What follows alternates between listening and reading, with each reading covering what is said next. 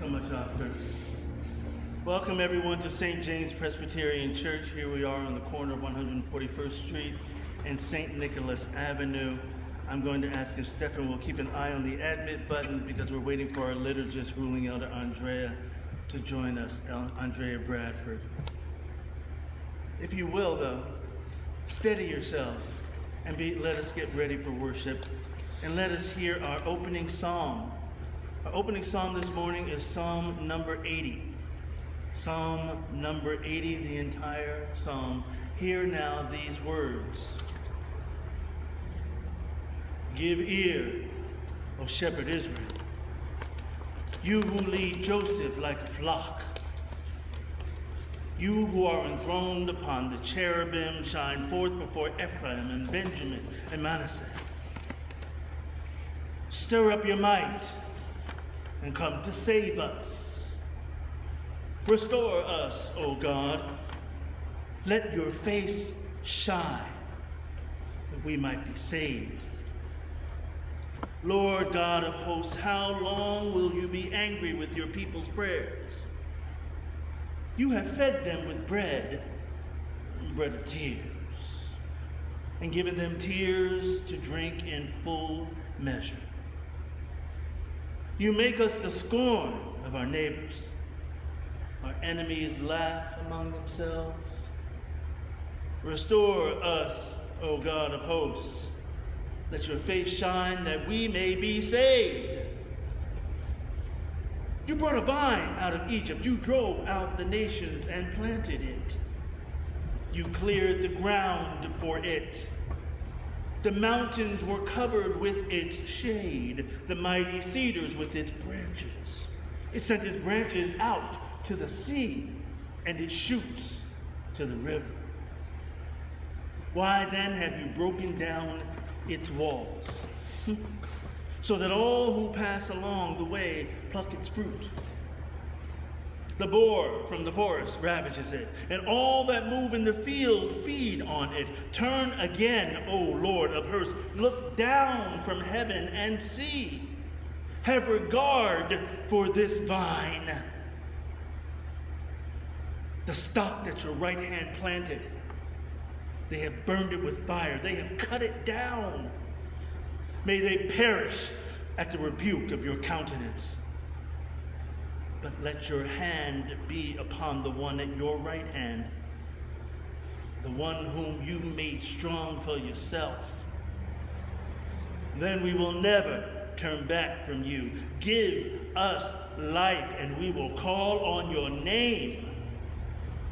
Restore us, O Lord God of hosts. Let your face shine, that we may be saved. This is our psalm for the day. Ruling elder Andrea Bradford, are you with us? I am here. Good morning, everyone. Good morning. If you'll hold on for just a moment, it is so good to hear your voice. Oh, thank you. I wasn't sure where you were for a moment there. I know, a little bit of technical difficulty. But we are praising God that you are here. Thanks be to God.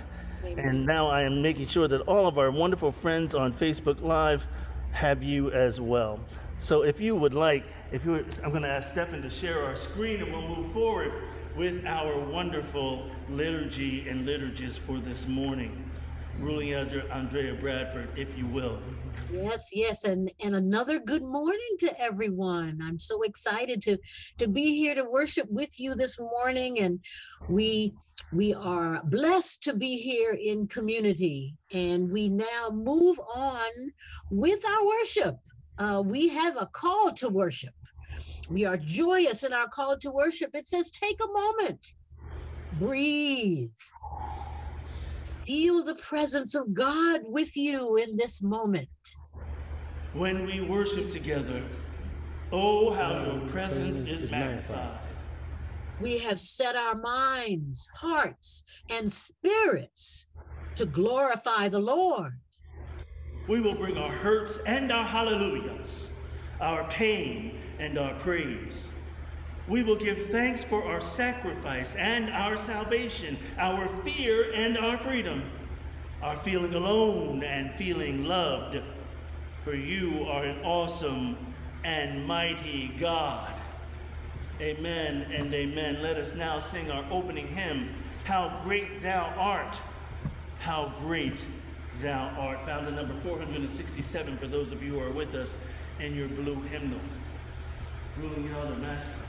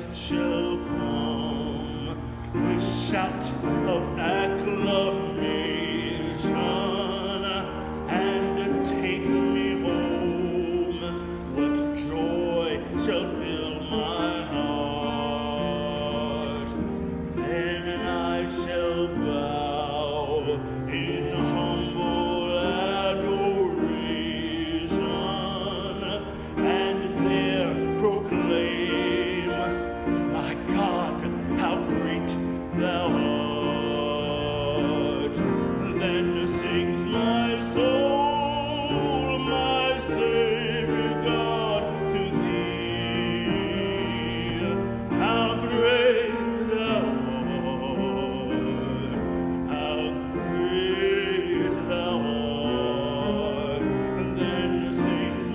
soul, my Savior God, to thee. How great thou art, how great thou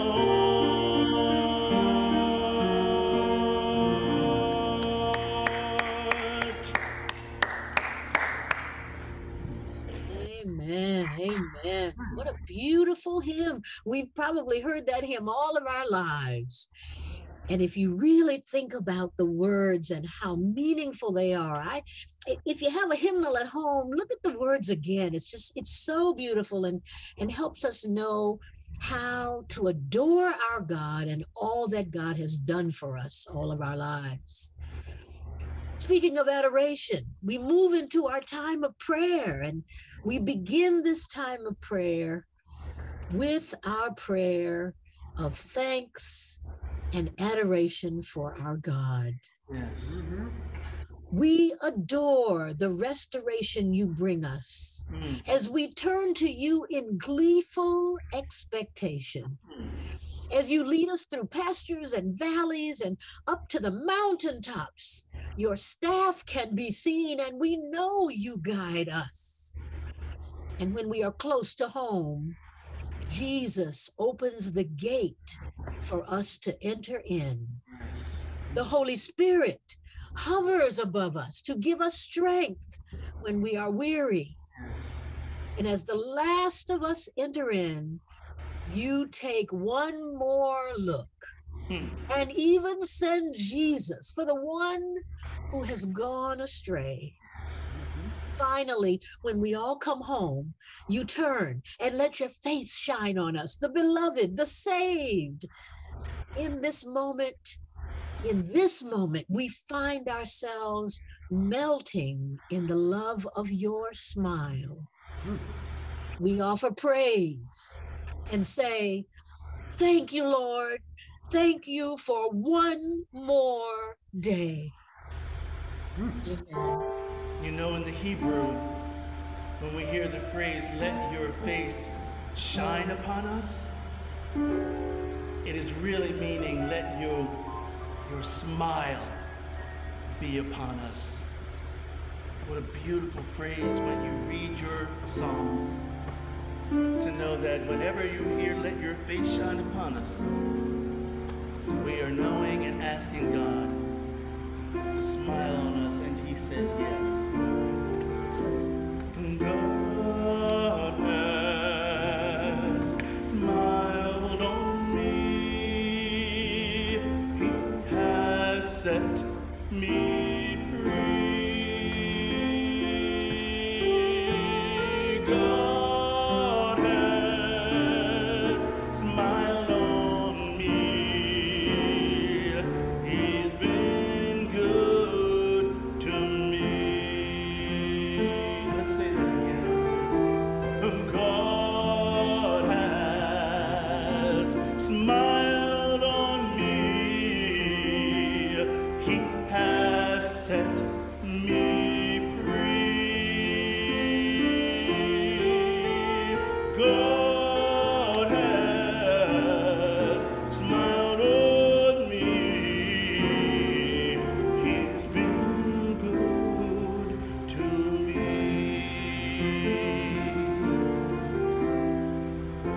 He is the source of all my joy. He fills me with his love, and every little thing that I need, he sends it down from above.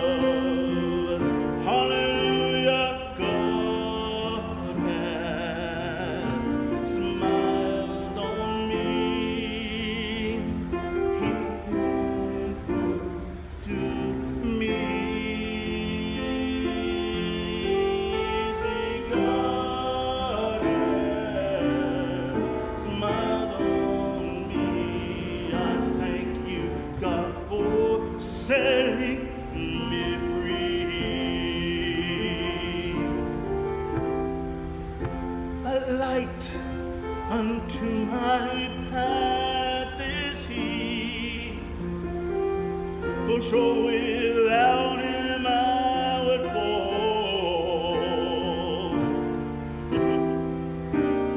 I don't know just what he is to you, but to me, he's my all in all. I sing hallelujah, God has smiled on me.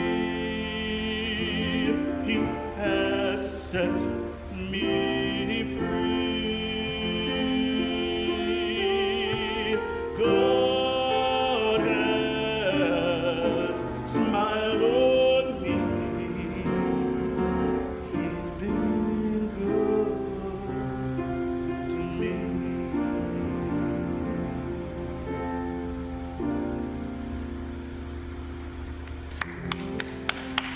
Great.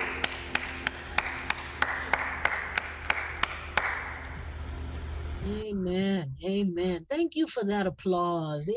It's so nice to know that people react to the words, to these beautiful renditions of our messages. We adore God. God adores us and shows us that God walks with us every step of the way. We take those steps. Those steps go down the path that God has structured for us. But sometimes the path gets a little bit hard to see and we step away. Sometimes unknowingly, sometimes with not bad intention, but we have a chance then to come to God and say, we are sorry. Yes. We have our time to confess in community. As we reflect on our soul's response to grace, we will find that we've not always yielded the fruits of God's mercy. In our confession, in this confession, we bring to the altar how we have fallen short of God's intention for our works. We say now our prayer of confession together. God has taken care to plant us in the land tilled by God's hand. The stones have been cleared, the soil turned over, and we are given plenty of room to grow towards the sun and have our roots go deep for a strong foundation. God has made the rain fall and the sun shine. The breath of God during our night's rest has prepared us to be a mighty crop. And yet, by our sheer will, we have taken it upon ourselves to grow wild. God gave us the power to grow justice, and we have yielded oppression. God wrapped us in love and care, and we have yielded envy and selfishness. We have found dissatisfaction with the land God afforded us, and looked to take more from other plots, destroying vines that should thrive. Forgive us, beloved gardener. Please help us to know that planted firmly, we are rooted with one another and assured your bounty in the harvest.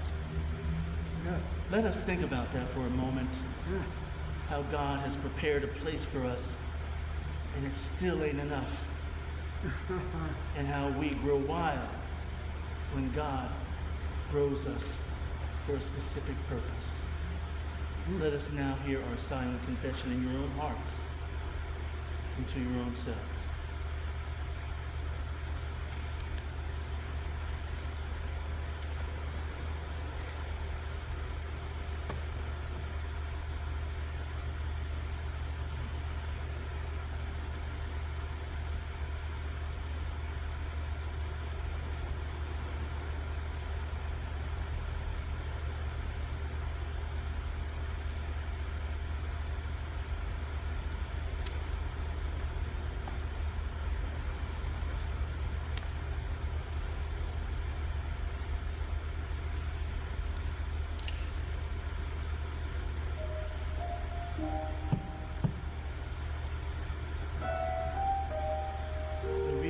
do silent confession is because there are some things that we don't want to say out loud. But we can never fully enjoy the grace and mercy of God unless we place it all at the altar and leave it there.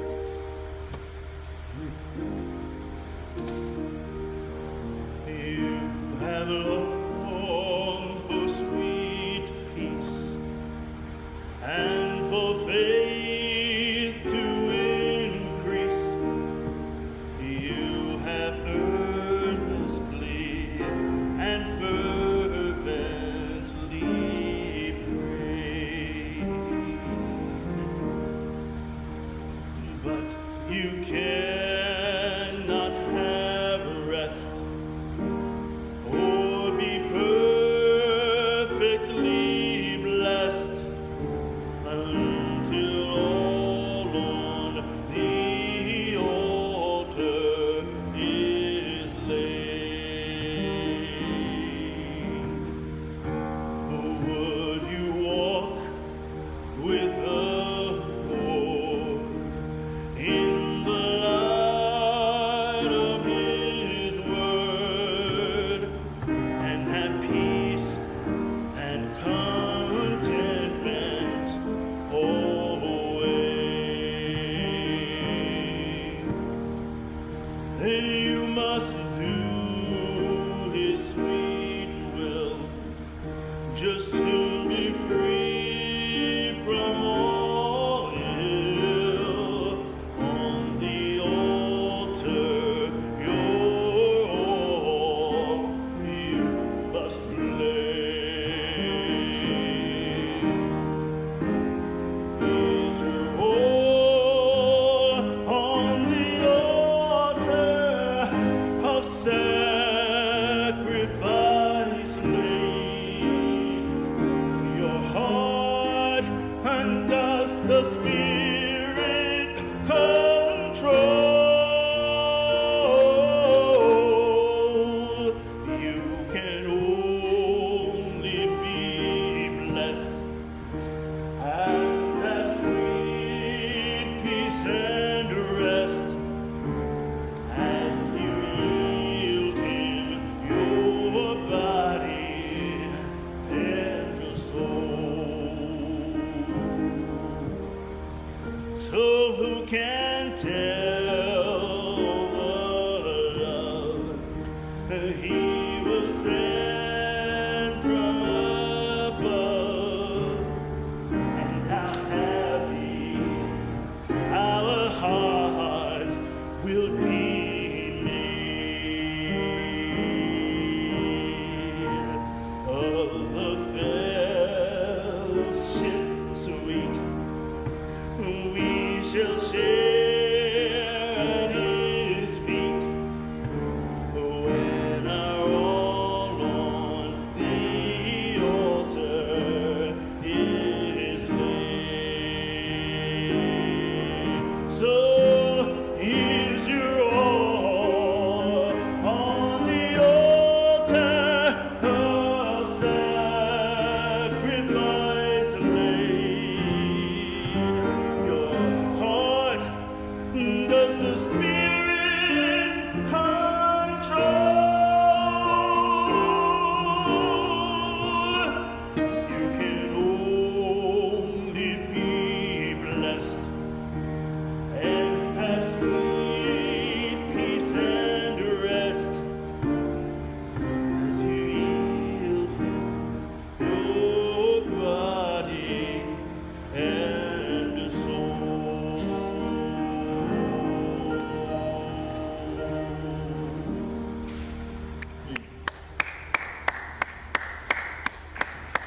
Very nice. Amen. Amen. Amen. God protects us. We yield our body and soul for that protection.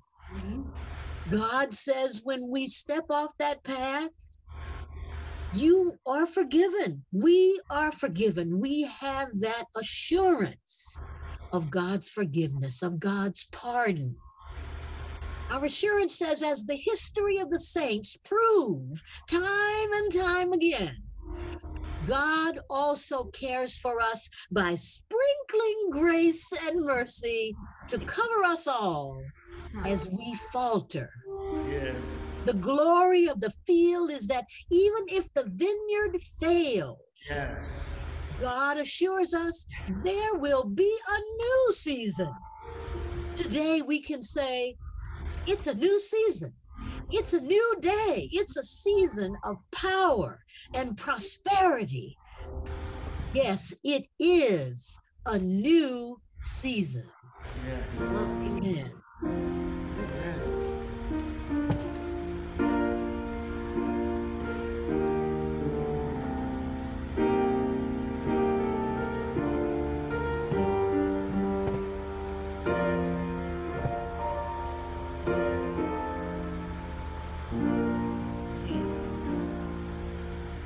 And I was sinking deep in sin, far from the peaceful shore, very deeply stained within, sinking to rise no more.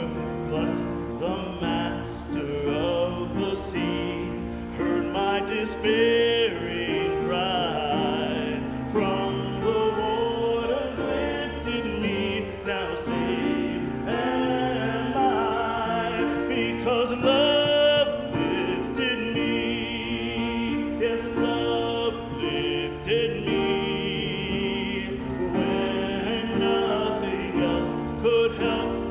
Love lifted me. Yes, love lifted me. Love lifted me when nothing else could help. Love lifted me. All my heart to Him I give, ever to Him I cling. In His blessed presence live, ever His praises ring. Love so mighty and so true merits my soul's best song. Faithful, loving service to Him belongs. And yes, love lifted me. Love lifted me when nothing else could help. Oh, love lifted me. Love lifted me. Love lifted me when nothing else could help. Love lifted me.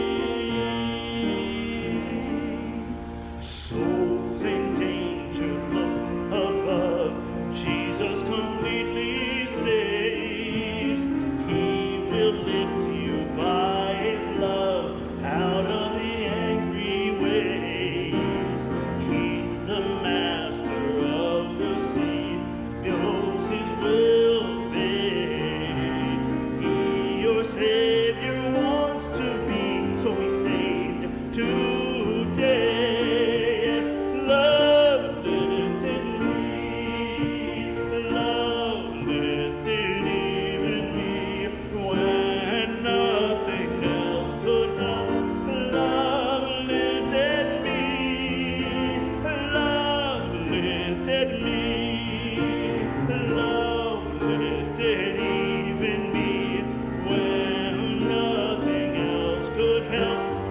Love lifted me.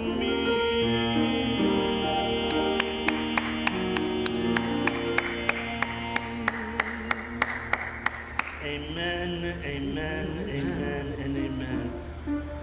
It's great to be in community with folk who know that even in the angry seas, love lifts us up. That even when we fail, that there is a new season of planting that God will bring upon us. So look forward to the new planting and the new harvest. harvest. Thank God for that today. Good morning and welcome again to St. James Presbyterian Church here on the corner of 141st Street and St. Nicholas Avenue in the village of Harlem in the city of New York. We are grateful that we are here worshiping today, and we would like to just share with you a few of our announcements. What you see on the screen and what you'll see in the bulletin is you will actually see that we have our email and all of the ways of contacting us. You can reach us and look at our website at www.stjamesharlemnyc.org. And if, for example, you say, wow, you know, I really like what's going on there in that church, and I'd like to make sure that they continue doing their ministry, and you just want to mail your offering, you can do so at 409 West 141st Street and St. Nicholas Avenue, New York, 10031. However, if you don't want to do the mail and go through all the trouble of putting on a stamp and going to a mailbox or flagging down your mail person, you can also just go online, like I said, at what? www.stjamesharlemnyc.org. And when you scroll down on that first page, you'll see our PayPal button, where you can go online and donate to our many ministries that we are working on here in the city of New York and in this neighborhood in Harlem today. We want to give thanks to God for that. I also wanted to share with you, as we usually do, a saying that I usually attribute to my mom when she first started. Was diagnosed with Alzheimer's. She would weekly go through these bulletins to keep her mind active, and she would share with me these sayings of the day, and I would catalog them and have pages of them. She doesn't do that anymore, but I still dedicate this section of the bulletin to her, called From My Mom to Yours. Hear this saying from Gretchen Rubin, a developer of 4 Tendencies Framework. She's an American author. Negative emotions like loneliness, envy, and guilt have an important role to play in a happy life because they're big, flashing signs that something needs to change. When you have those feelings, those negative emotions like loneliness, envy, and guilt, they have a role to play in a happy life because they're big, flashing signs. Notice the signs that something needs to change. Thanks be to God for that. We also want to remind you that we have listed in many occasions the persons who have asked for prayer and those who are lifting up in thanks for prayer. If you don't know their names and we don't read them out, please know that the prayers of the righteous availeth much. If you just take a moment and lay your hand out and say, bless those who are on the list for St. James, God will do the rest. And those of you who have the bulletins, the written bulletins, the printed bulletins here, please take them home and pray over them at home through the week and as you move forward. I wanted to also let you know that the St. James basketball team has actually boosted their record because the team forfeited on Friday evening. They couldn't make it, but it was a wonderful opportunity to hang out in the park with the young people and to watch them getting better and better even in their practice rounds. So God is good all the time, and all the time God is good. Many months ago, maybe many years ago, you all remember we had this issue with the parapet wall in the community house, and we went through the Presbyterian, we went here, we went to Harlem School of the Arts to try and work something out, and then we got a quote for $73,000 to actually have to fix that. And I'm happy to report to you that we're almost so close to zero. We only have $6,000 left to pay on that, a little over $6,000. Give yourselves that round of applause, yes, because do you realize how hard it has been for churches to raise a targeted goal of money like that during the past 2 years of the pandemic? Yes. It is a miracle that God is blessing us, and God is keeping us together, and God is working with us to maintain this beautiful building, to maintain the community standards for our community house. We have a lot of work to do, but we walk with God, and God talks with us, and we know that we are God's own. So where there is our will, God is going to make a way. That's right. Thanks be to God. In keeping with that, as we move through the summer, and we're nearing the end of summer, know that coming up in the fall, we will be asking you, even though we don't do a formal stewardship drive, we're going to ask you to think about what your yearly giving goals might be. So spend the rest of August thinking about that. In September and October, we'll think about what that means, and maybe God is calling you. Pray with God to see how God is calling you to give in the year 2023. So that we can actually do our budget. We'll try and get that done in the fall so that we can actually prepare our budget for our congregational meeting, which we hope to have on time in January this year and not put it off. So that's what we're striving for, and your pledges will help us to sort of make that happen. And know that what we say about our pledges, it's not just sort of like this is our offering and this is our stewardship, but you are also helping us to understand what it means that we are involved in ministry impact giving. Our giving is not just for our own spirits and our own well-being, which is good for us to be in relationship with God, but to recognize that when you give from your heart and when you give to God's building and God's church and God's ministries, that you are making an impact in the community. You are making an impact with your offering. You are the ministers of this church.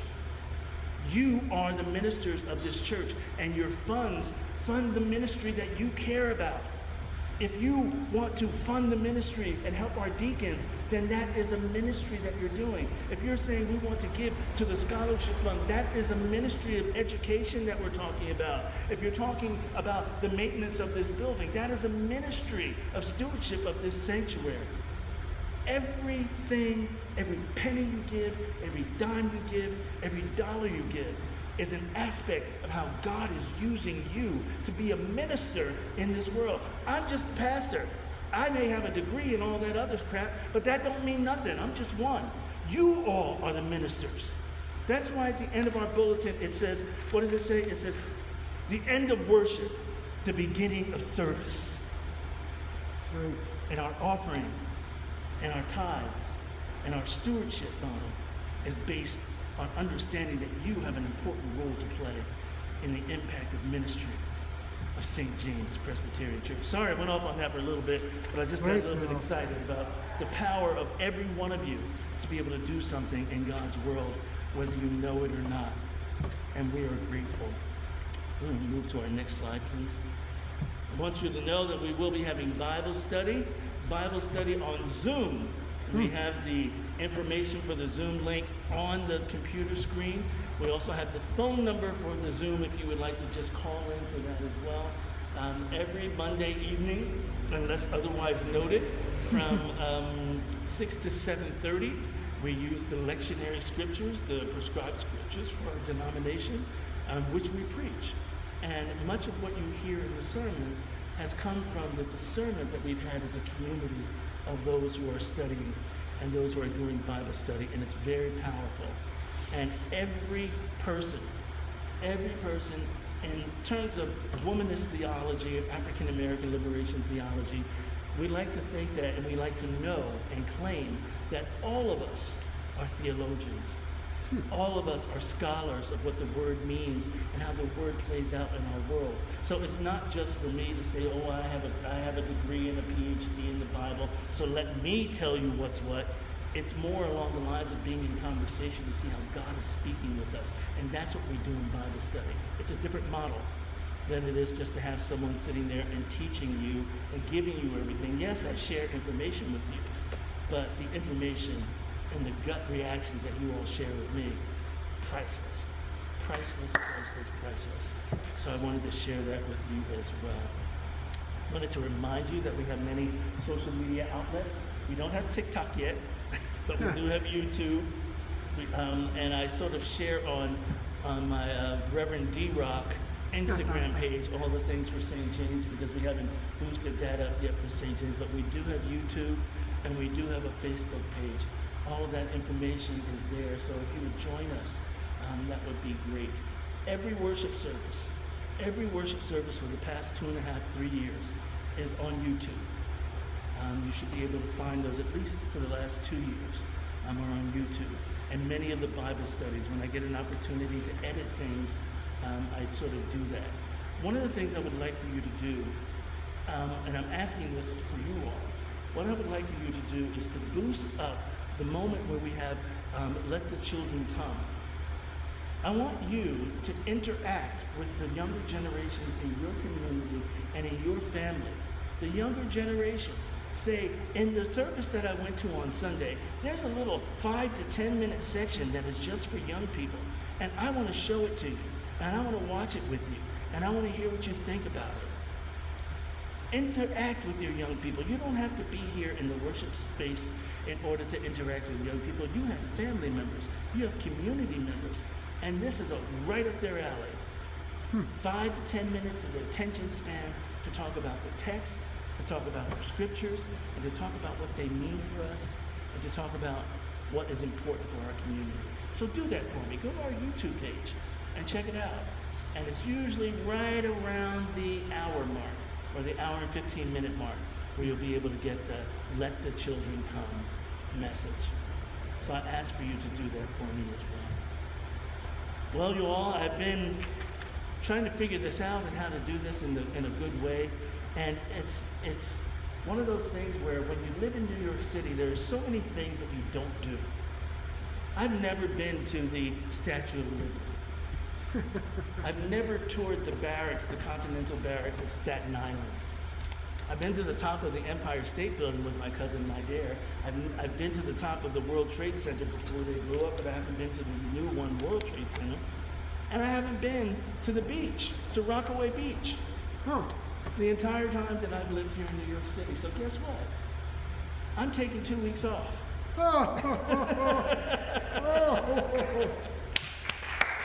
Taking 2 weeks off. I may get on an Amtrak train and I may just get off at one of the towns on the Hudson and just stay at a bed and breakfast and just walk around. I may do that. I may drive to Cape May to say hi to my mom, who'll kick me out of her room after 15 minutes after we have a great conversation. Who knows? But the most important thing is that the time will be taken to just exhale and to relax. And that is starting, also meaning that next Sunday, the building of St. James and the worship here at St. James Presbyterian, you can move to the next slide, that the worship here at St. James Presbyterian Church, here on St. Nicholas Avenue, we will be sharing worship. I will be sharing worship and being a guest preacher at Metro Baptist Church. Metro Baptist Church, you see, it's in your bulletin. I've just gotten new contacts, so I can't really read close up. So I can't read it for you. But it's on 40th Street off of 9th Avenue. And my former professor and now colleague, Troy Messenger, called me up because they're in the midst of looking for a new pastor, and they just wanted people to come on in. And so I'm going to be preaching for them next week. And the Zoom information is there, the telephone information is there, and you are more than willing to join in and to come on down to Midtown. If you are taking the subway, you get off at Port Authority on the Blue Line, and it's sort of a block away from there. If you're driving, there's plenty of parking on 9th Avenue on Sunday morning, so you're more than welcome. It's a wonderfully progressive and wonderful congregation that has great music and great people, and us working with them and joining with them and being asked, because of our vibrant worship, to be a part of sharing what ministry looks like with them is an honor and a privilege. So I invite you all next week to do so. One thing that you have to do, though, is to make sure that you don't take off. Don't take off Sunday and say, well, we're not doing St. James, so I don't have to do nothing. Go visit another church. Go online and visit someone else, and then come and tell us how God has blessed you. Maybe tell us something that you've learned that you'd love to see, or something that you're glad that we don't do, or something that you're glad that we do that's not being done. Let us share in worship and ministry with our colleagues and our friends around the community. It's nice to understand that we have this community here at ministry, but we're Presbyterian. And the Presbyterian denomination is the connectional church. It doesn't do us any good if we claim to be connectional, but we stay here. Right. So let's be connectional and figure out how God is calling us next week, next Sunday. Thanks be to God for that. Metro Baptist, yes. What Sundays are you taking? I'm going to be taking the weeks off, and I'm taking off the 21st, next Sunday. Next Sunday. So that's where we're at. And thanks be to God. So if you call me, I may call you back. I may send another elder to give you a call. I may forward your email to a deacon or to an elder. But I'll just be taking it easy and maybe getting myself. I will tell you this. One of the things I will be doing for my own personal growth is that I will be looking at the 3 projects that I have that I really want to do and I want to start working on and start writing. One of the things one of the books I'm planning on writing is called Preaching in Conversation with Community, based on our Bible study model for 3 years that we've been doing, and how that affects theologically the congregation, and how that works for preaching, and how that works for Bible study, and what the effect is when the community is involved in preaching and the authority is not so much given to the preacher. I'm also looking forward to going through and combing through our 3 years of liturgical texts and liturgies and putting them together so that I may be able to approach the Presbyterian Church about an African-American focused 3-year liturgical cycle that people can use the liturgies that we use every Sunday because they've been effective for our purposes and what they might look like as a national model. And that's the second book. The third thing I want to work on is with Rabbi Amakai, and we're going to be, I'm hoping to find over the next couple of weeks a ghostwriter or an access to a ghostwriter who will take all of the recordings and all of the teachings that we did with our separation to reparations and putting that together in book form as well. So, got to get some edification for myself as well, because that's what makes us understand that we don't let our gifts languish, because God has blessed us way, way too much. And with all of that being said, let's move on to our worship service and ruling elder Andrea Bradford, who will share with us our piece as written in the bulletin. We'll move to the next slide.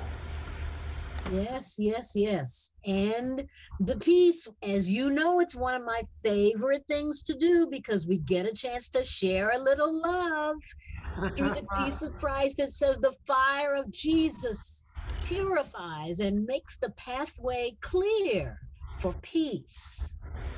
May this peace of Christ be with you. And also with you. I'm going to fix this screen so that we can share with one another and do our peace of Christ.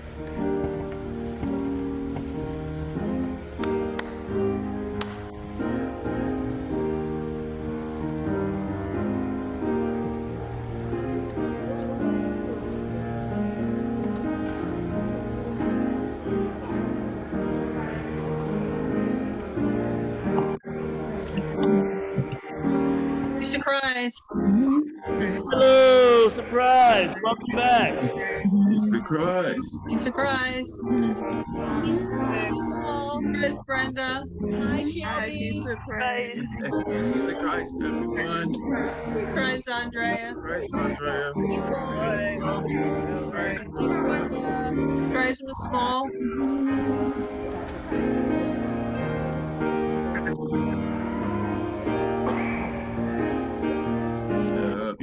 Surprise, Shelby. See your forehead again on the screen. That's right. Oh, piece of Christ, Rita. Peace of Christ, Rita. Christ, Rita.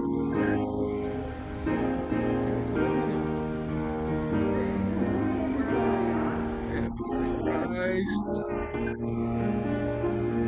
Christ, Miss Small. Hi. Peace of Christ. Peace of Christ, Andrea.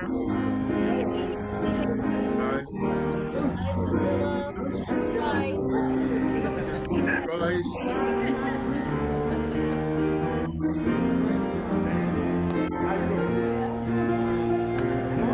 Peace of Christ. Peace of Christ.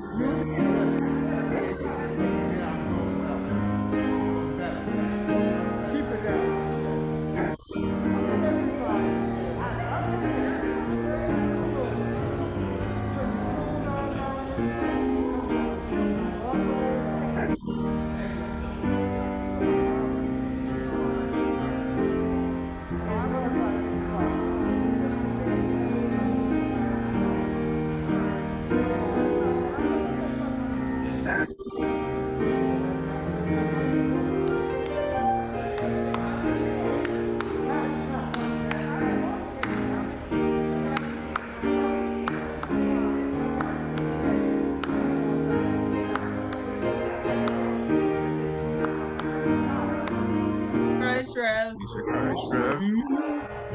Praise God. Praise Oscar. Yes. Wendy and Eric, it is a blessing that I'm glad that you made it back safely. Thank you. Thank Thank you. you. Yes, it Got is. Shelby back home. Welcome back, Shelby, from camp. It's good to see you. Very good to see you. Yes. What am I trying to do here? Trying to pin this. That's good. Sounds good. Oscar, you got a compliment saying everything is sounding good.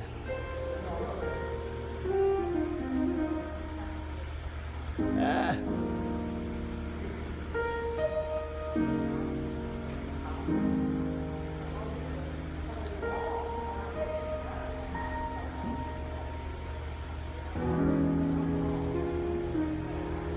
I mentioned that worship service next week at Metro Baptist will be at 40th and off of 9th Avenue, but in the bulletin, I don't think it said that it's at 11 a.m., the same worship time, and it's on the slide, it did say that it was 11 a.m., so I just wanted you to know that we will be worshiping at 11 a.m.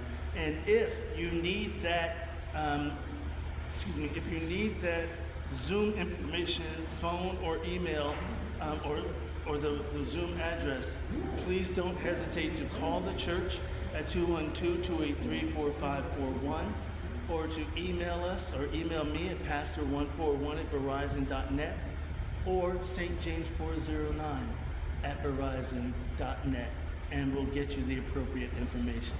So thanks be to God, and we'll make sure that that happens. Excuse me a moment while I get everything ready for Ruling Elder Andrea Bradford to move us forward in our worship service. Pastor, we will be having Bible study tomorrow. Yes, we will. I still need help figuring out what to preach about, so let me get this back in line for us. Yes, Ruling Elder Andrea. All right. It's always so nice to share love. It's so great to see faces and hear voices and know that the love is out there being shared among us all. So now we go to the part of the service which is right up there with the peace as far as I'm concerned. It's the sharing of the word, the reading and the hearing of God's word for us. And we begin this section with our prayer of illumination. May we say it together, time and again. You shore us up with new mercies and strength. May the words we read today bolster our faith in new ways, making our walk with you, O God, closer still. Yes, bolster our faith in new ways. We talked about it being a new season earlier in our prayers. And so we now move to reading about what it's like to move into a new day and in new ways and looking at what God's word says for us. And so our first reading is from the book of Isaiah, the 5th chapter, verses 1 through 7. Isaiah 5, 1 through 7. Let me sing for my beloved my love song concerning his vineyard. My beloved had a vineyard on a very fertile hill. He dug it and cleared it of stones and planted it with choice vines. He built a watchtower in the midst of it and hewed out a wine vat in it. He expected it to yield grapes, but it yielded wild grapes. And now, inhabitants of Jerusalem and people of Judah, judge between me and my vineyard. What more was there to do for my vineyard than I've not done in it? When I expected it to yield grapes, why did it yield wild grapes? And now I will tell you what I will do to my vineyard. I will remove its hedge, and it shall be devoured.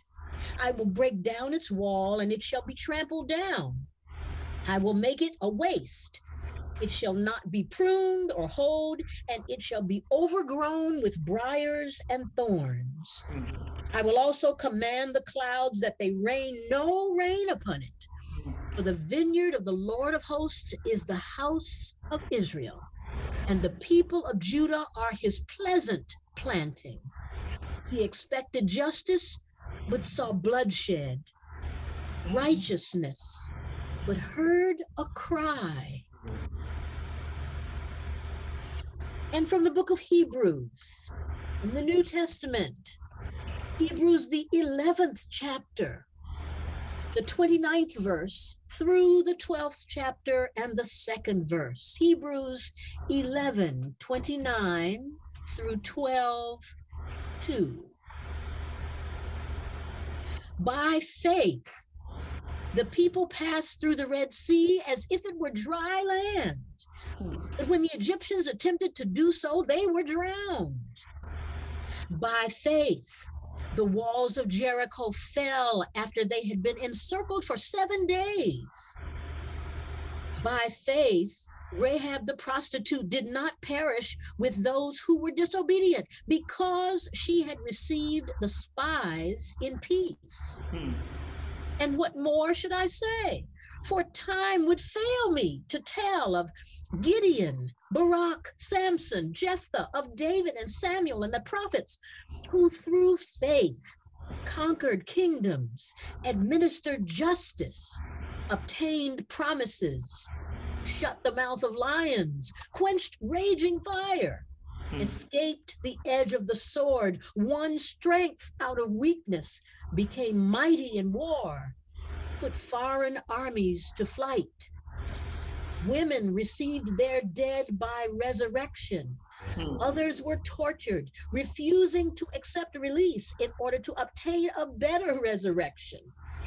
Others suffered mocking and flogging and even chains and imprisonment. They were stoned to death. They were sawn in two. They were killed by the sword. They went about in skins of sheep and goats, destitute, persecuted, tormented, of whom the world was not worthy. They wandered in deserts and mountains and in caves and holes in the ground. Yet all of these, though they were commended for their faith, did not receive what was promised, since God had provided something better, so that they would not, apart from us, be made perfect. Therefore, since we are surrounded by so great a cloud of witnesses, let us also lay aside every weight and the sin that clings so closely, and let us run with perseverance the race that is before us, looking to Jesus, the pioneer and perfecter of our faith, who for the sake of the joy that was set before him endured the cross, disregarding its shame, and has taken his seat at the right hand of the throne of God. And our gospel reading from Luke, the 12th chapter, beginning at verse 49, going through verse 56. Luke 12:49 through 56.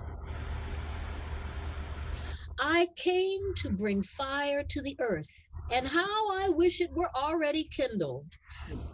I have a baptism with which to be baptized, and what stress I'm under until it is completed. Do you think that I have come to bring peace to the earth? No, I tell you, but rather division. From now on, 5 in one household will be divided, 3 against 2 and 2 against 3. They will be divided. Father against son and son against father, mother against daughter and daughter against mother, mother-in-law against daughter-in-law, and daughter-in-law against mother-in-law. He also said to the crowds, when you see a cloud rising in the west, you immediately say, it's going to rain. And so it happens. And when you see the south wind blowing, you say, there will be scorching heat. And it happens. You hypocrites. You know how to interpret the appearance of earth and sky, but why do you not know how to interpret the present time? This is the word of God for the people of God. Thanks be to God. When we come back from speaking with our young people and from the special music, we will be entertaining this thought: the wisdom of signs. The wisdom of signs. Let's move to our next slide. For those of you who are in the sanctuary who may not be able to see the screen on the computer right now, there is a beautiful image of someone standing up and telling a story to a group of people who are sitting around listening with respect and awe. But it is a photograph, it is a drawing by a woman that is of the tradition of the Griot. The Griot, G-R-I-O-T. The Griot comes from the West African traditions, Griot or Jeli. The profession involves several responsibilities, y'all. So young people, hear this, what is supposed to be expected of this Griot. They serve as public historians, storytellers, but there's no real word in our Western vocabulary to properly speak of their realm and tasks. A traditional griot, it reads here, could do everything from recounting history to composing music to teaching students to acting as diplomats. They are genealogists, historians, spokespeople, ambassadors, musicians, teachers, warriors, interpreters, praise singers, masters of ceremonies, advisors, and more. But not every griot does all of these things, but these are just some of the examples of the functions the griot profession embodies. Though the traditional role of the griot and some uses of the word may be strictly defined, we recognize that certain principles which undergird griotship, such as orality or telling of the story, the community empowerment through knowledge, are rather widespread and have evolved in our area in diaspora in several different ways. And it's these connections that I'm drawing together with our text in Hebrews today. For example, there is a griot named Sundiata, a famous Malay griot. And we know that in the 14th century, in the 1300s, 300 years before Shakespeare, that he wrote and spoke of a tale that was just like what would become to known in the Elizabethan times as Hamlet, based in this African storytelling of truth-bearing, of community. It is also, just so that you can think about this, Hamlet is often identified as the basis for Disney's Lion King. And by the way, Sundiata literally translates as Lion King.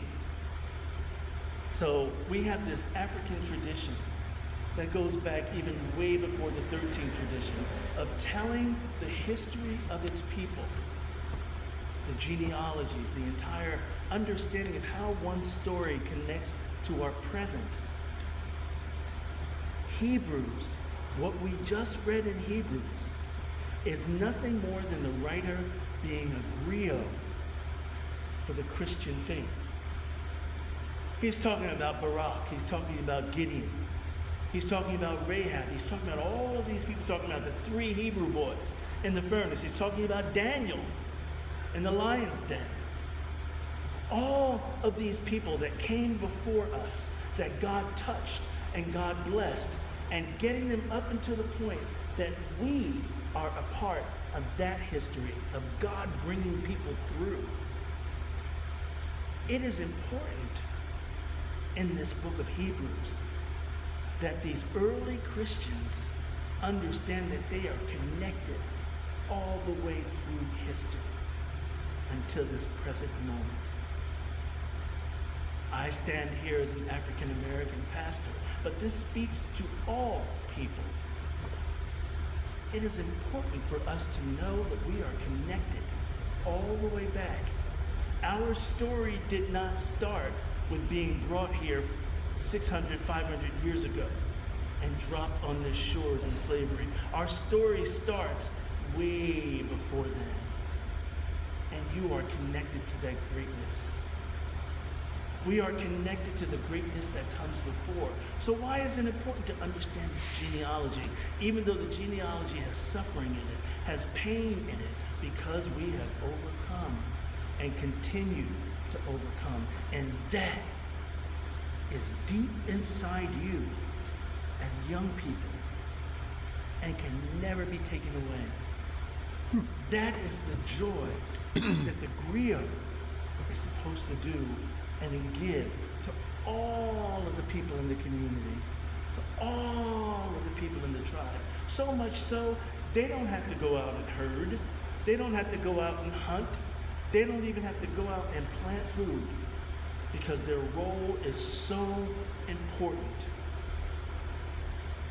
One thing that will happen as you get older is you will see that the world wants us to forget our own family and personal histories. We are made strong because of our own personal and family histories. Learn them. Learn the names. Learn the names of the people at your family reunion.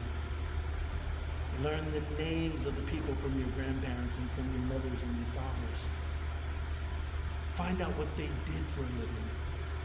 Find out how they made it through so that you could be here today. Hebrews tells that story for us as Christians. The Griot tell that story for us as people in the diaspora of Africa. But it is a tradition that can never go away, and that is embraced by all if we stand up and claim it. As you claim the power of Christ and the power of those who have come before you, as our scripture says, there is a great cloud of witnesses watching, ready for you to find your greatness. Most gracious and loving God, we are so happy that you have come before us today and that you bring us to the understanding in Hebrews that what happened before reveals the gift that you give us today. May we never forget. May we always look back to move forward so that we can claim our dignity, our power, and our connection to you, always bringing us through. In Jesus' name we pray. Amen. So we can take that back.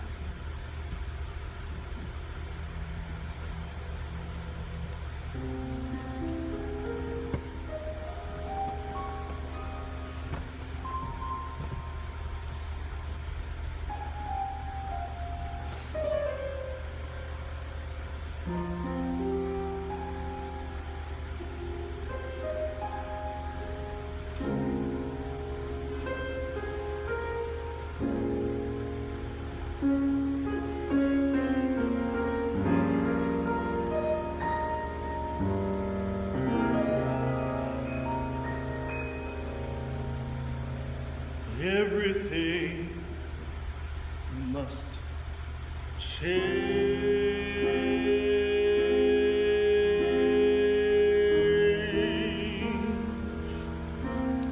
Nothing stays the same.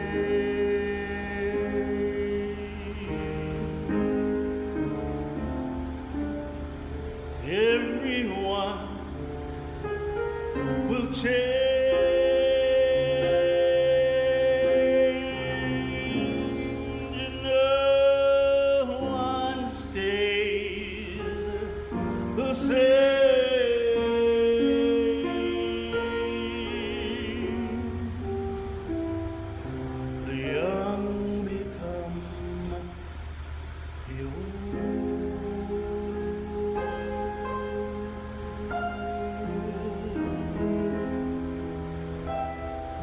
mysteries do unfold.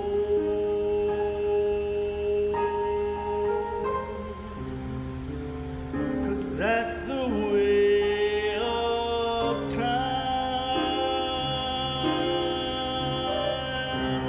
and nothing and no one goes unchanged.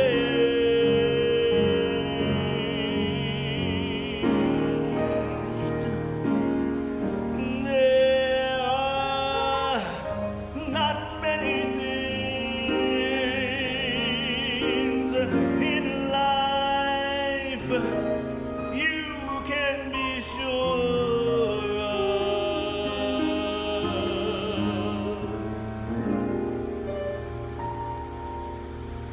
except rain comes from the clouds, sun lights up the sky, and hummingbirds, they do fly. Winter turns to spring.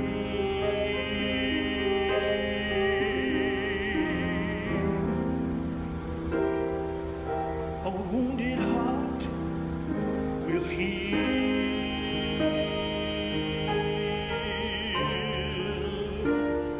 but never much too soon.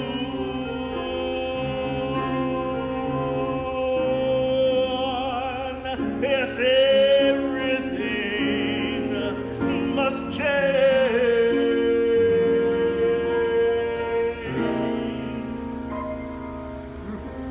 Young become the old.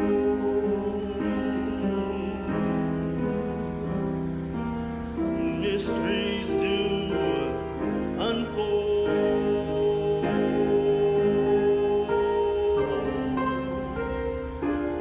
'Cause that's the way of time, and nothing and no one goes unchanged.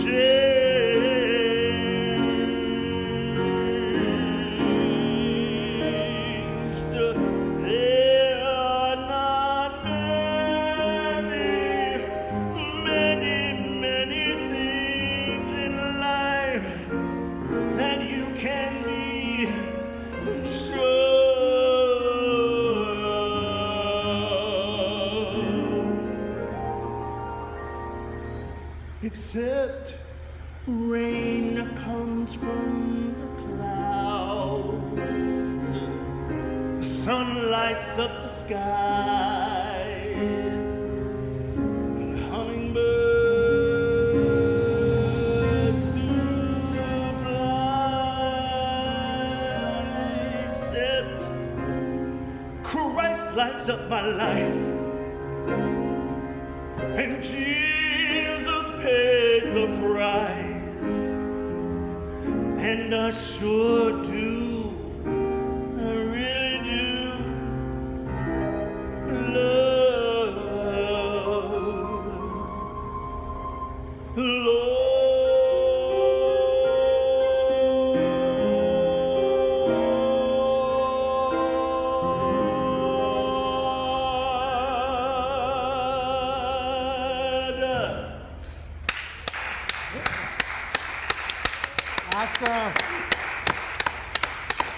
Pastor. Beautiful. Beautiful. Beautiful. Pastor. He laid it out. He laid it out. Oscar.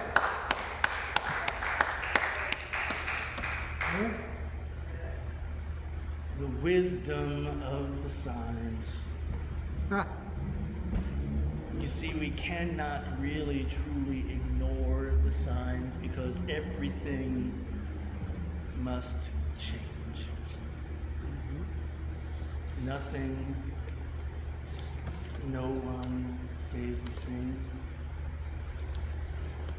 We cannot hide from it. We cannot run from it.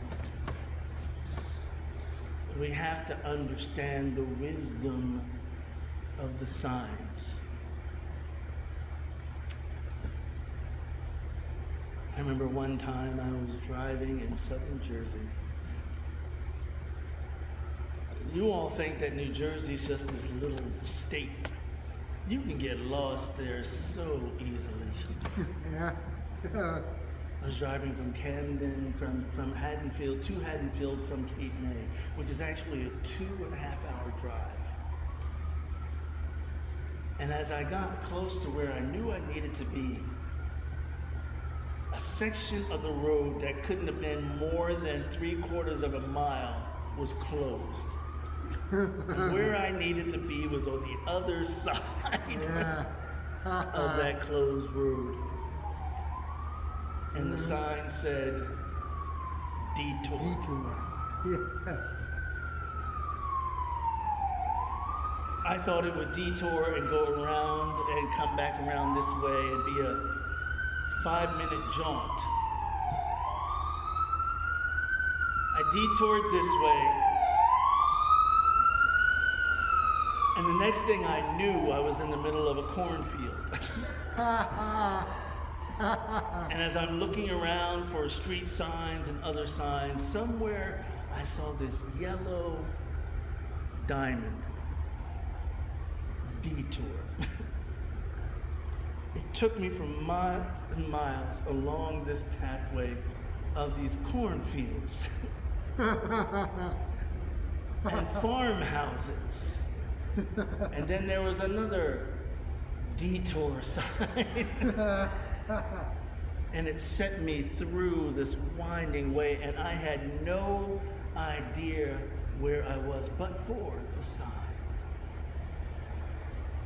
I could have turned around and freaked out. This was before we had GPS, y'all. So make sure you understand that. This is before GPS. So there's no one telling me, turn around. You must turn around and go this way. None of that. So I'm following these signs and looking for these signs. And all of a sudden, I turn around the other side of this barn, through this rest of the field on the other side of the barn, and right there was my destination. It was right literally on the other side of where I had taken that first detour. Was literally what I could see ahead of me had taken me all the way around. I never would have found it if I didn't watch for the signs. Now, it's not just following the signs. Let's be clear. Let's be clear about the fact that what Jesus is talking about here is not just watching the signs and watching for the signs or watching the signs as they go by. Jesus is telling us to follow the signs. That is the wisdom, that is that little pearl of wisdom that we forget about when we are thinking about how to get from point A to point B, or when we're trying to see where God is leading us. We don't look for the signs. We're like I was on that road. I just wanted to get to the other side of that construction. I wasn't thinking about how God was trying to lead me and guide me.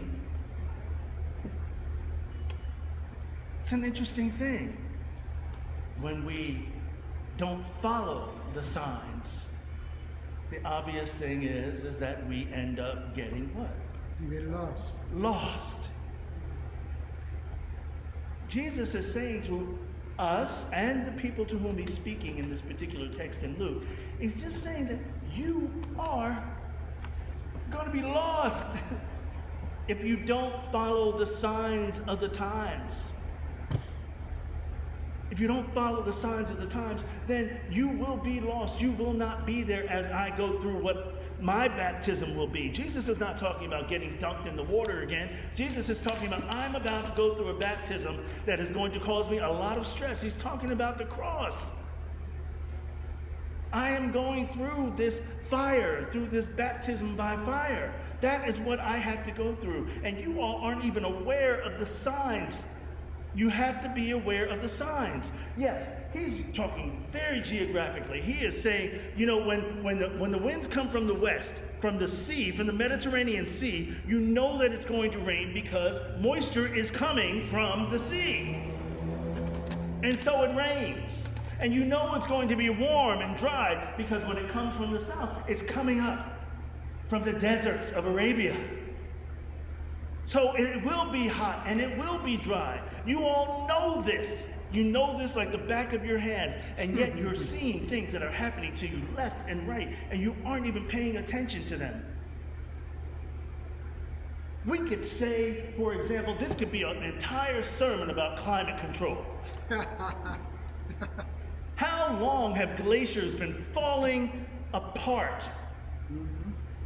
Literally falling off of one another and dashing to the sea. For years, these are signs. How long has the sea level been rising? How long has it been too hot for too long? How long has it been that we have seen hurricane after hurricane after hurricane do destruction like we only remember once every 10 years from when we were younger? We ignore the signs, which leads me to the second point. First, we have to follow the signs. But now let me talk to you about why we don't follow the signs. There are two reasons why we don't follow the signs. We don't want to happen what we know is going to happen. Or we're hoping beyond measure that what will happen won't happen. When we are scared of what's going to happen, we will shut our eyes and say it can't happen if my eyes are closed. If I don't understand that there are signs coming afterwards, if I stay on this one sign, then I'll be fine. I'll be fine. But in the meantime, the other signs are coming, and things are falling apart, and things are getting destroyed, and God is doing God's best to say, open your eyes and see, do not be afraid, for I am with you. The signs that God gives us are what God is saying, I am with you. Every sign that we actually see means that God is with us. So there is no reason to be afraid and hoping beyond hope that what we're seeing isn't going to happen. That's beyond our control. But know that on the other side of what is happening in the world, that God will be there. We cannot be afraid. We cannot be afraid of what the signs are pointing to, because God is trying to prepare us to be strong to go through the storm. And if you ignore the signs for whatever reason, you won't be prepared. And if you're not prepared, you will be lost. These signs we don't want to follow, that we don't want to see, it's a very human reaction. We've seen the signs of what is happening politically in our country. We've seen the signs of what is happening politically around the world. And because so many of us have decided that it cannot be that bad, it would be really scary if this really happened.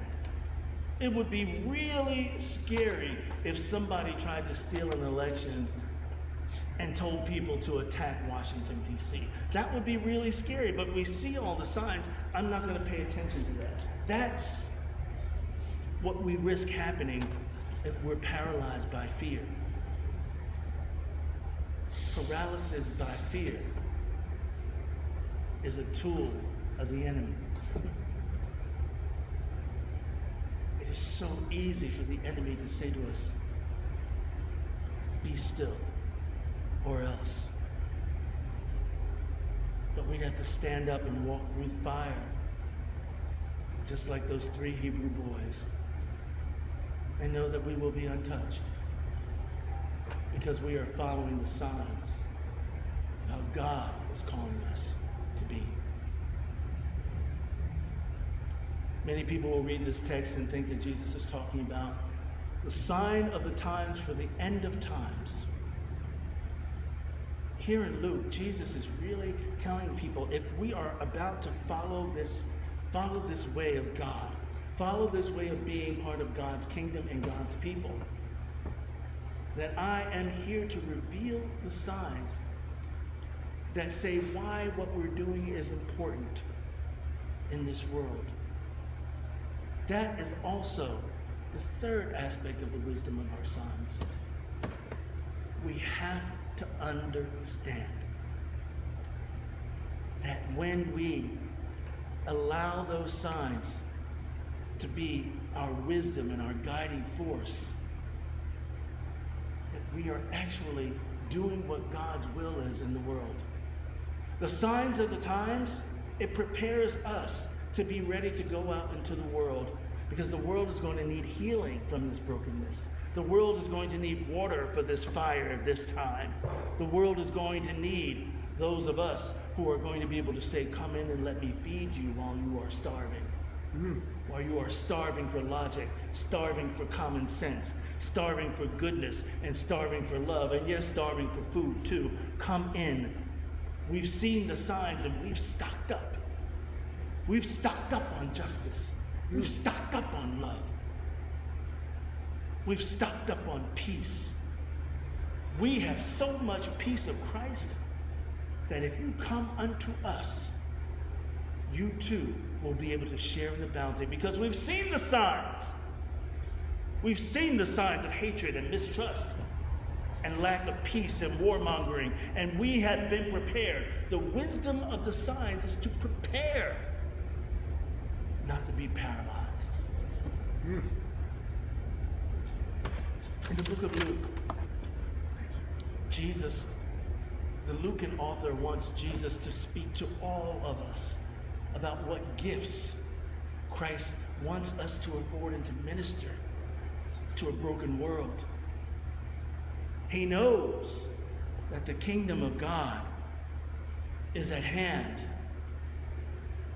and he wants us all to be prepared to share that message, to share that good news, because the signs of the times tell us the world is in desperate need of some good news.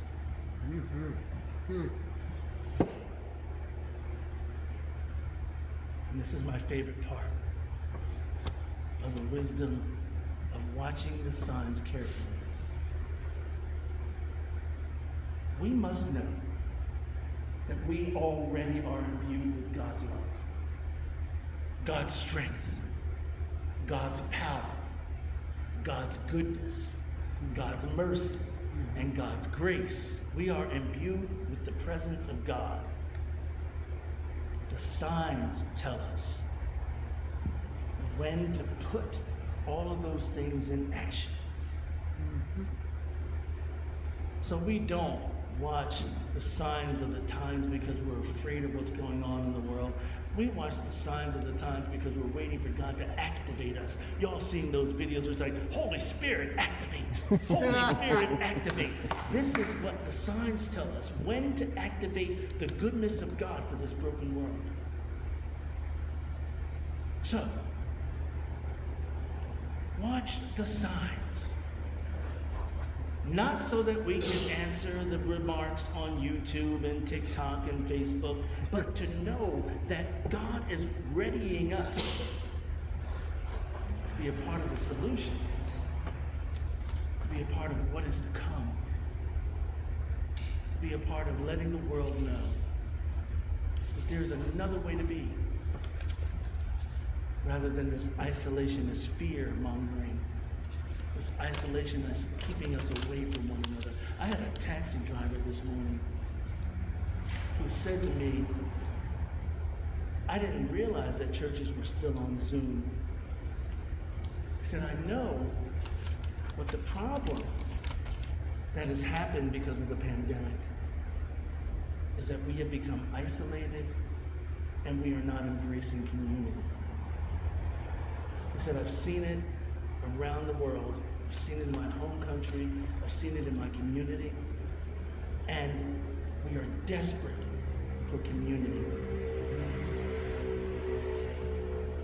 This is a sign of the times that when people are telling you to stay away from one another's spirits, it is time for our spirits to come together. Sweet. When people are telling you that you have to hoard everything you can and put it in your pocket and put it in your closets, those are the times when we share, because we believe that God will provide. Usually the signs of the times will instruct us that we are to do exactly the opposite. Sweet. They will instruct us that God wants us to do a new thing, simply because it's a new season. It's a new day. The world will have us understand that the sign of the times is telling us that it's time for destruction and that it's time for mayhem. But when God tells us to look at the signs, God is saying it's a new season, and I am ready to do a new thing. So I encourage you, look at the signs of the times. Hear how the Holy Spirit, how God, and how Jesus Christ is instructing us to do something new, to turn the tide on the signs of the times and be wise to make real the signs of God. Most gracious and loving God, we are grateful to you.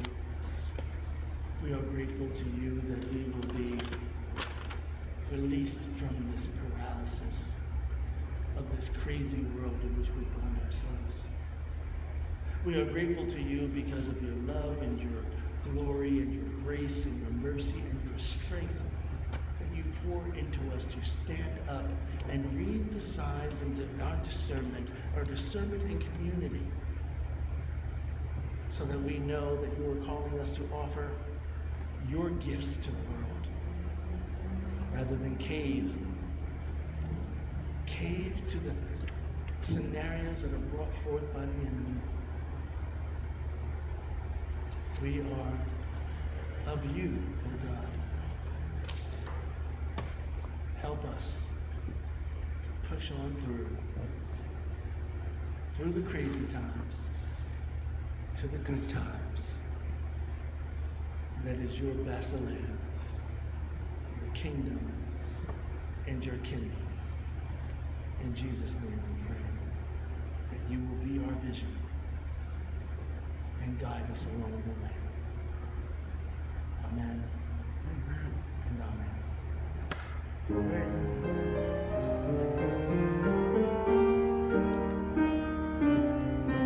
Let us pray this hymn.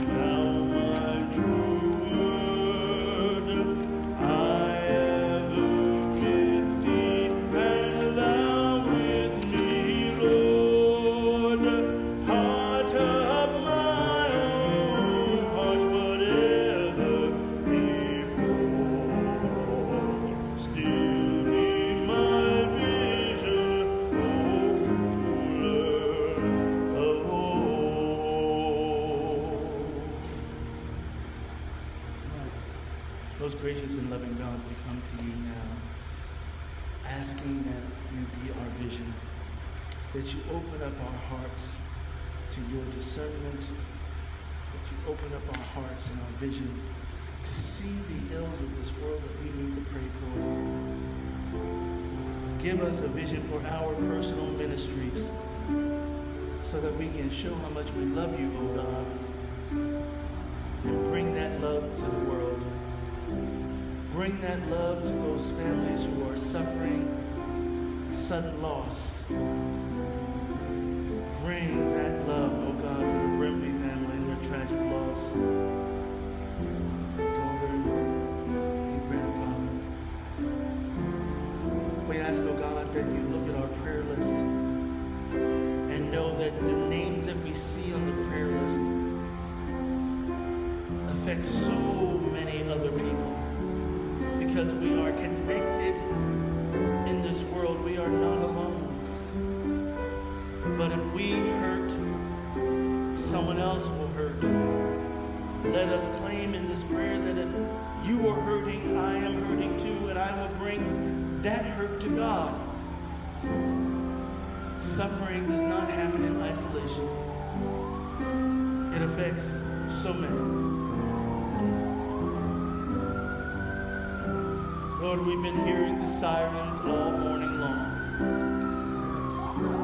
And we know, oh God, that when we hear sirens over and over and over, it usually means that there is something emerging going on, and on the other end of those sirens, may those people in that community know that they are being prayed for and cared for in this moment.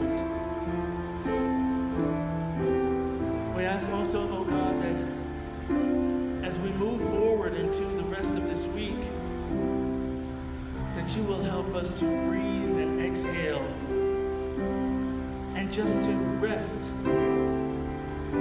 just a little while. We're being inundated with news that is baffling to us, oh God. The baffling news that is just causing tension and distress in this world. May we just find a moment to turn it all off and to breathe. Heal our hearts. Heal our disquietness. Heal our distress. Lord, we know also right now that there are many young people out there in the world who are insecure and hurt, whose mind is taking them to a dark place, and not just young people, oh God. We ask that you would let them know in their time of need, all of those, that they are not alone and that they do matter. Your life matters. Let that mantra ring through to their heart. May they put down that razor blade or that bottle of pills, especially put down that gun. We feel that tension and tragedy, oh God. Bring relief. Let us all learn how to reach out for help when we need it so that we can be an example to those who are suffering. That it's okay to ask for help. Lord, we talk about serious things in our prayers, and we know that you hear them, but we would be remiss if we didn't give you thanks as well. We give you thanks, oh God, for the safe return of Shelby, knowing that she has had time away and that she was in a supervisory role over young people, and bless the lessons she learned and the guidance she gave. May it continue to touch those young people throughout their lives. We give you glory and honor, oh God, for moving Brother Eric through his steps that he needs to move through, for your gift to be shared with him.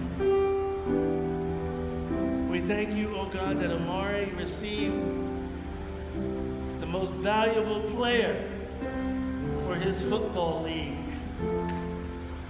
And we are grateful for the love and joy in that family that is represented in their triumphs and in their struggles. May all of our young people know that we love them and we are so proud of them.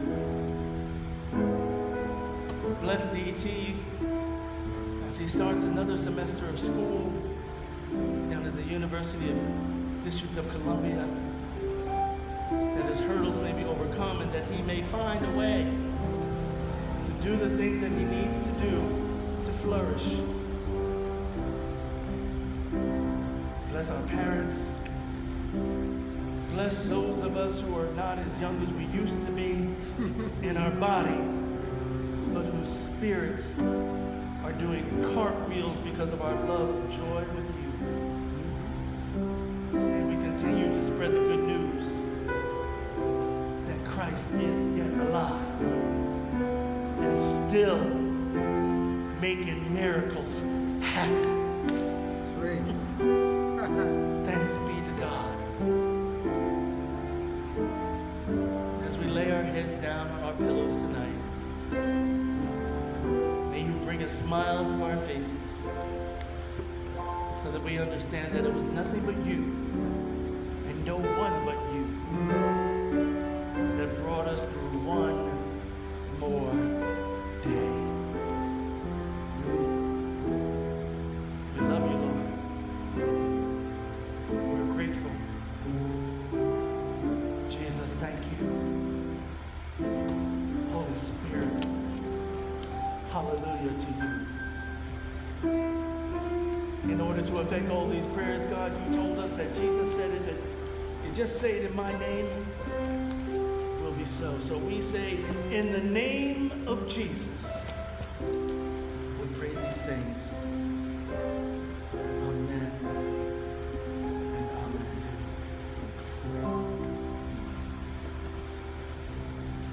Nice. Amen. It's that time. We have been speaking about our offering and our announcements. We've been talking about the ministries that we have to give to God all day long. And we want the wisdom of the signs to guide us in our giving. Because the wisdom of the signs are telling us that ministry needs to happen in this corner of the world. And the signs that we are still here. So that means that we are chosen. May your offerings be a blessing for this ministry, for St. James Presbyterian Church, and God's people, and the impact of this ministry. Please come forward and give your offerings at this time.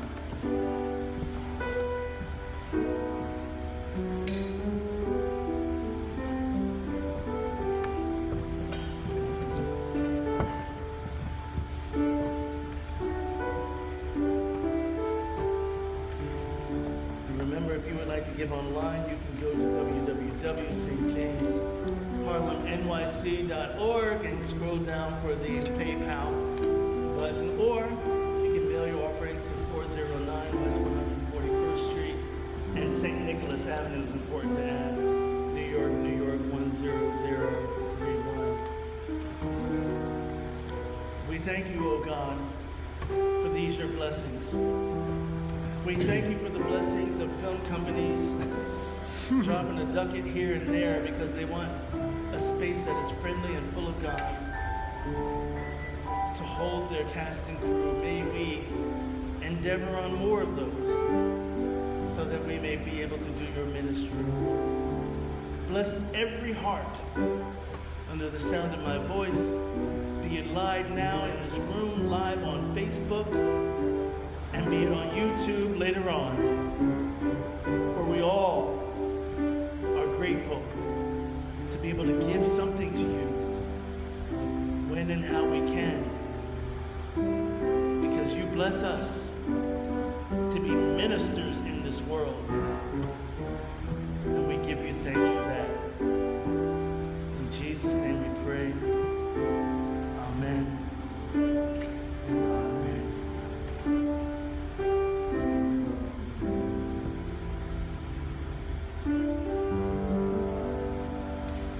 And our final hymn is Jesus keep me near the cross.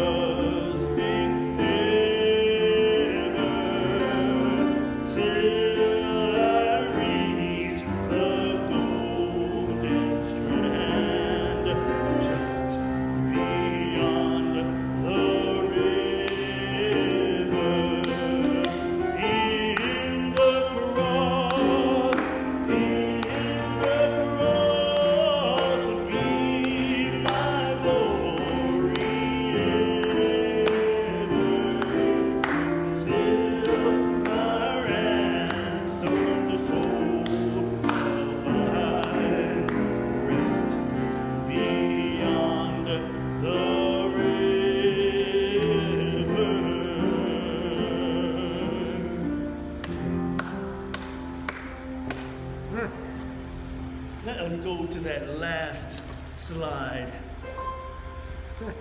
And you all look at your bulletin covers. Signs, signs, everywhere is signs. Do this, don't do that. Can you read the signs? Yes. There are so many signs for us around in this world. If they say stop, doesn't tell you just to stop and be still. It says stop and look at all the good things that God has done. If it says there's only one way, it means to follow Jesus.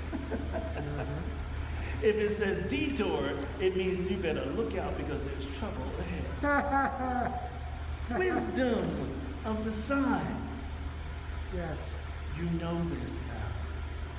But share the gift of the wisdom of the signs as you go out into this world. Because the world and all our sisters and brothers and those who identify however they identify, gender-wise or whatever, we all need some wisdom of the good news of Jesus Christ. A sign that we're loved, we're cared for,